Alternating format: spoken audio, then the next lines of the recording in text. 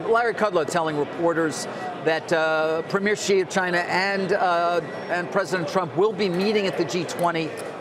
Not quite sure what that means, whether they're going to be meeting and significantly discussing trade issues or just sort of say hello to each other. But at the very least, perhaps a positive sign, although it doesn't appear to have had much impact, Jim, on the overall market picture at this point. Well, right now we're in the heat of battle, and everyone's just kind of ignoring anything positive. We had this yesterday, and people would say, well, maybe there's... Right, and I feel like we've kind of gone back and forth a little on... I'd like to understand more of what that means, or whether there's some sort of formal meeting, perhaps, that will be set up to really discuss some of the key issues.